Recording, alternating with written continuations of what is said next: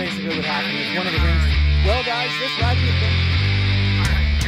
been... Alright ladies and gentlemen, no real video today, just a bit of a update on what's going on. So we were trying to go do some dirt biking, and I started getting a little bit of a squeal on my front end. I thought, oh, my brakes are getting low.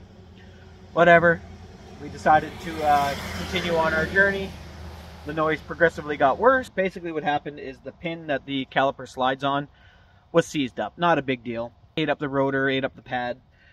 But that's not the real problem. The real problem is I ordered the parts online and they've been lost in the mail twice.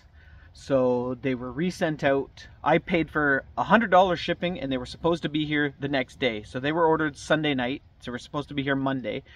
We are now Wednesday and still no parts. I'm hoping, fingers crossed, I did get a notification that they're at Canada Customs right now.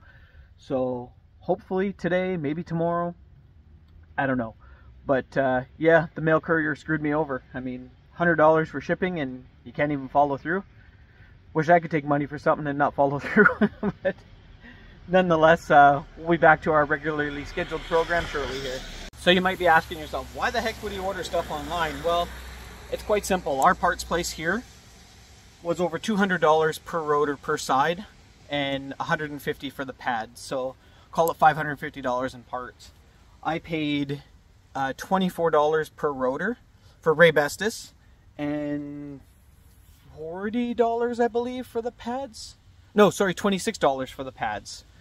So do the math. It's substantially cheaper even with me paying $100 shipping, and it's all Raybestos stuff. It's not no cheap China stuff. So nothing against the cheap China stuff, but I'm not putting it on my brakes. So yeah, that's why I ordered the stuff online.